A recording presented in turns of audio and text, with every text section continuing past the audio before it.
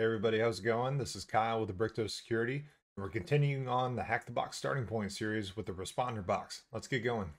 All right, so I already got a box up and running here. I'm going to grab our IP address and hop right into Kali. I'm going to do a sudo nmap. I'm going to put in our IP address, do a -sv so we can look for all version numbers. I'm going to extend out our port search by doing a -p- to look for every single port that might be open, and then do a -min-rate equals 1000 just so we can get our search speed a little bit quicker. There we go. All right. I'm gonna let nmap run. I'll be back in a second. All right, so it looks like we have 3 ports open here. We have port 80, 5985, and 7680. Port 80 is going to be your standard HTTP web page. Port 5985 is actually the default port for WinRM. All WinRM is a management service that allows for automation using scripts for whoever the manager may be. These are typically employed on different web servers. So what I'm going to do first here is take a look at this web page and see what is on it. I'm going to open up Firefox here and put in our IP address. Press enter. So what looks like happened here is we don't actually have a name-based host to search on from our IP address, but it does give us the unica.htb or hack the box. So more than likely what's happening here is that our web server is actually using name-based virtual hosting to host multiple different host names on its IP address. This is just a method that allows for multiple hosts to be able to use the same server. And the best reason to do this is so they can all share resources if it's not necessarily something that's overly demanding or they want to lower their costs. So what the web server is doing is actually checking the domain name header. And so what we can do is put this into a file that will resolve a specific domain based upon an IP address that we entered. So every time we put in that IP address, it's going to default route to whatever that DNS host name is going to be set as. So what I'm going to do next here is go back into our terminal, and I'm going to set this host IP with a specific domain name. So I'm going to do echo and apostrophe. I'm going to put in our IP address, and then I'm going to do whatever the host name is going to be. So looking at our Firefox here, it looks like we have unica.hackthebox. So I'm going to copy that over and close off. Now I'm going to pipe this and do a sudo t and then -a. And what t is going to be doing is actually writing to a file, and the a flag is what's going to append to the end of the file. So we're not actually removing the entire file itself, all the contents within that, but just appending and adding whatever extra information we are putting to the end of that file. This being the echo that we're first doing in the first pipe. So the file that I'm going to actually write to is going to be /etc/host. And I'm going to press enter on that. It's going to echo that out just right underneath it, but it's also going to pin to that file. If I were to do something like tail, and then /etc/host,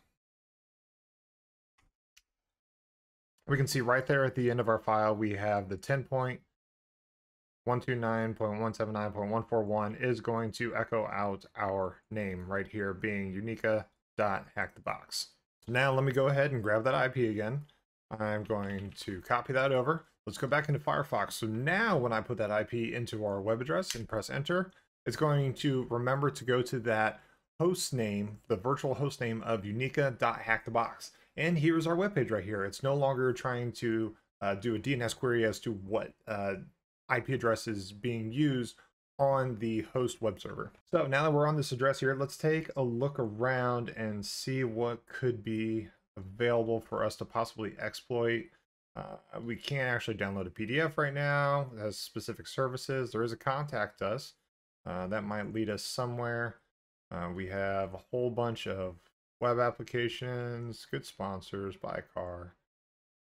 Here is our contact us page. There may be some kind of exploitation here on the contact us that we might be able to do, but nothing super exciting here.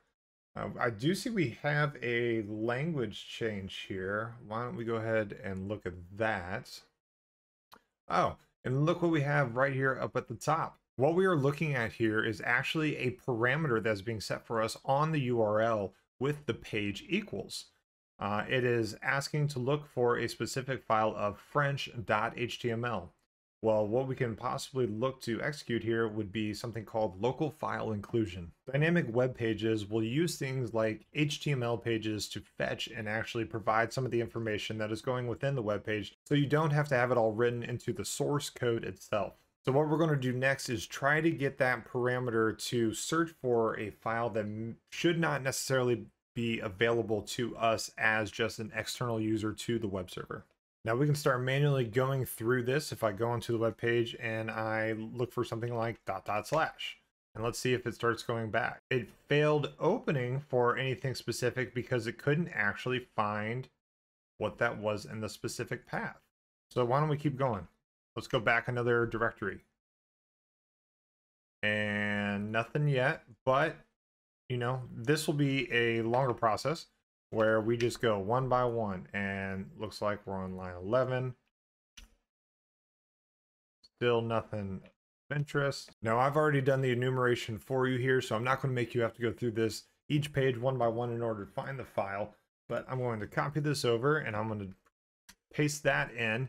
And all we did was Unica to hack the box. Same thing we were looking for, add the page parameter and go back several directories until we get to the main system, go into Windows, System32, drivers, etc., and host. And as you can see, it's actually loaded a file on the web server that should not be available to us because all of this information is going to be specific to whoever is managing this web server. And the reason that this is actually possible is because somewhere within the coding on the back end is there's a method that is actually allowing us to call for these specific files. If there's no any kind of input validation or any kind of WAF in between us and the web server, then the local file inclusion or remote file inclusion might be possible for us, such as it is in this case. There's also something called remote file inclusion. And the only difference between local and remote is instead of looking for a specific file that is on the machine or on the server, we're going to try to upload whatever our own payload, being HTML or PHP or whatever that may be, onto the system. So knowing that we have access to this file, what we can try to get to do now is have this machine request from a shared folder, assuming that the web server is calling for this shared folder, and we might be able to actually capture that specific machine user's hash. And the kind of hash that we're going to be looking for is something that's going to be just as useful to us as what a password would be. The hash that we're going to look for right now is going to be called an NTLM hash, or New Technology Land Manager. What that NTLM hash is going to allow us to do is have access as a specific user to request things in the same method that a password would do. What Windows is going to try to do is authenticate to us with either a password or with a hash that is corresponding with that set password. So we're going to try to capture that now with something called responder. So if I look up responder-h, it's going to give us the help as to what responder can actually do for us. And what responder is just going to be a poisoner of these three things, being NBT-NS, LLMNR, and MDNS. Now, I'm not going into full detail as to what each of these are, but just know that these are network resolutions that are allowing machines to communicate with one another. So the first thing that I'm going to want to do here is actually set up our responder file, and that is located in Etsy, responder, and then responder.conf. And what I'm going to look to do here is turn on every single one of these services. So we're going to start with SMB. We're going to turn that on. Let me scroll down here in HTTP, and we're going to make sure that is turned on as well. I press B. Let's try on. That looks a lot better. I'm going to also turn on DNS. And now that we have everything on, we can press escape, put it in our colon, and WQ to save. And it looks like I didn't go into sudo. So I pressed escape, Q, and exclamation point. Let's run this again. I'm gonna give you a little quick command here. If you do sudo and then 2 exclamation points, it will actually call back to whatever your previous command was. So we're gonna run that again, press enter. All right, now let me go in and turn all this on. Press escape, :WQ, and we got that saved. Okay, now that we've set up our responder configuration file, we're going to launch this listening for our specific network traffic. So I'm going to do sudo responder -I and then do ton 0. Man, I can't type today. Ton 0. And all ton 0 is our network that is listening to Hack the Box, because remember, we're connecting via a VPN in order to communicate with Hack the Box.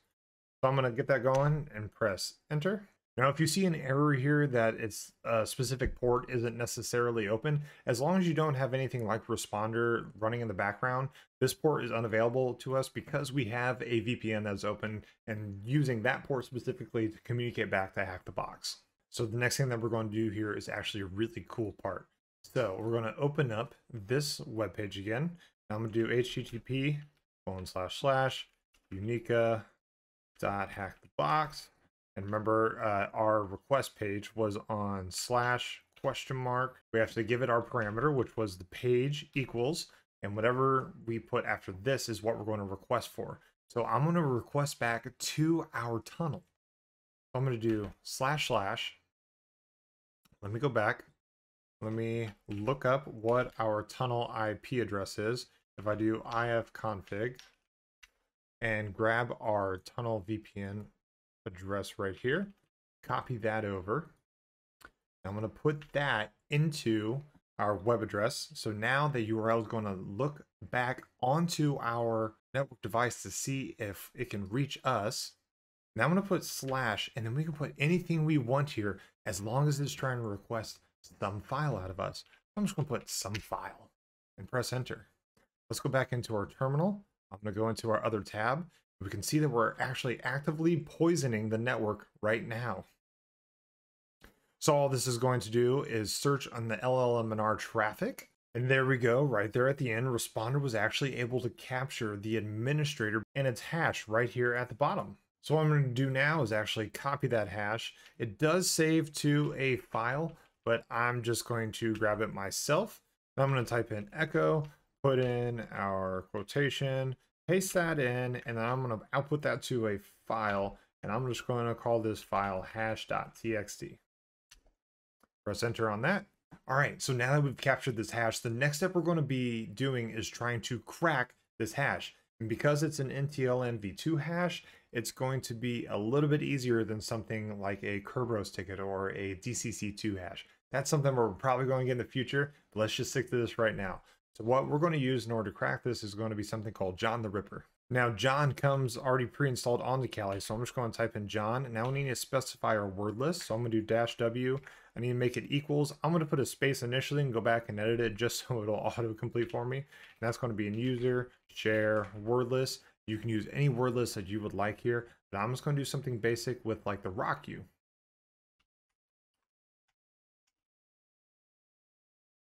RockU.txt.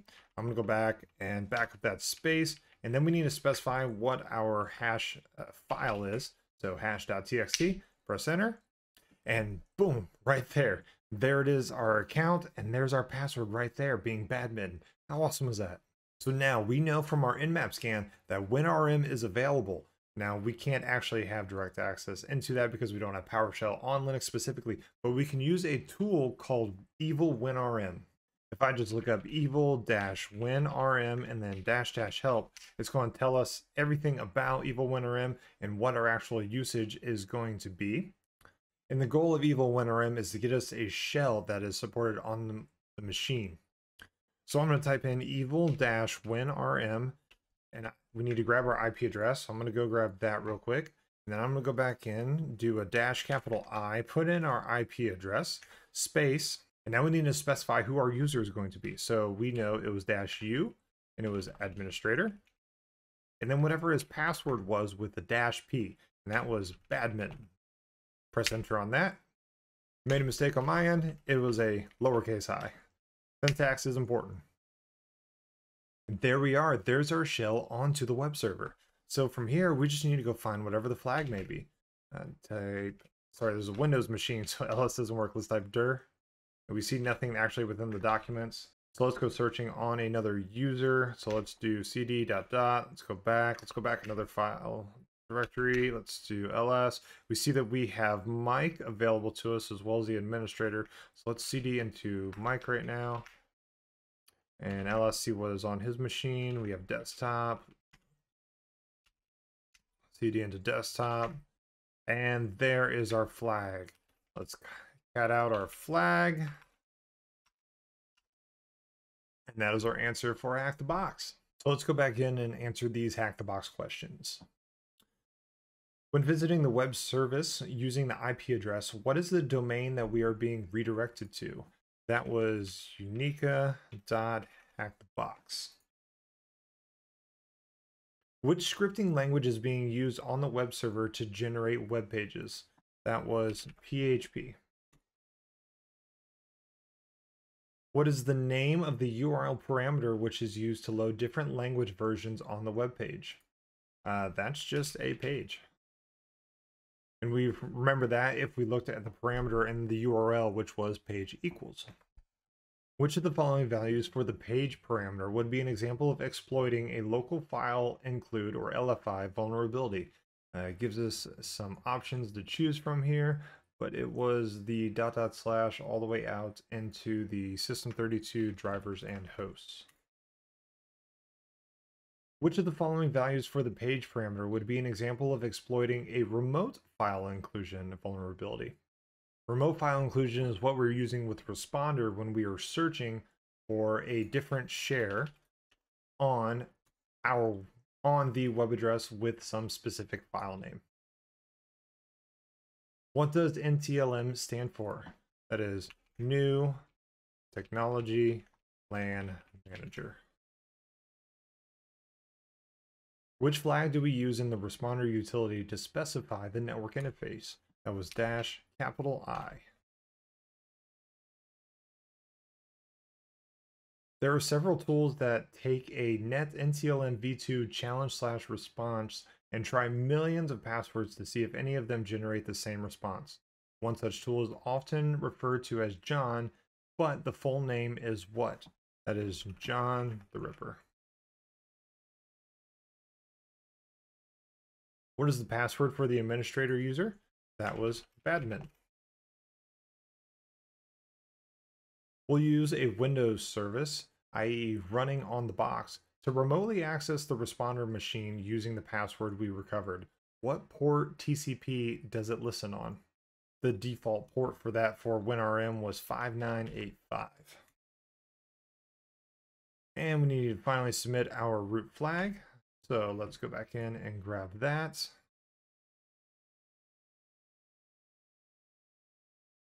And paste that in. And we have completed the Responder box.